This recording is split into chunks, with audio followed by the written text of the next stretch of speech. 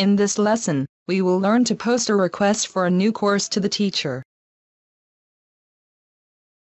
On the Moodle homepage of your institution, you can search all the available courses through the course search box. Let's search for a particular course. Enter the name of the course and hit Go. Notice the response, which states that there were no courses with the search term. So, let's return back to the courses area. Now, under Available Courses, click on the button, Request a Course. Here, you have to enter the details of the course for which you are sending a request.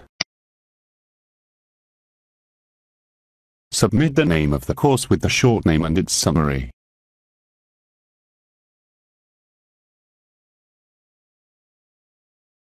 Under the reasons for wanting this course area, enter the supporting information for requirement of this course.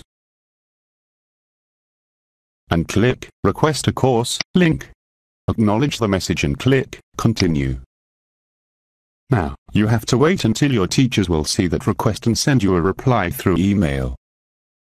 In case your request has been approved, then you will probably see a new course under All Courses list. Thank you for joining with us.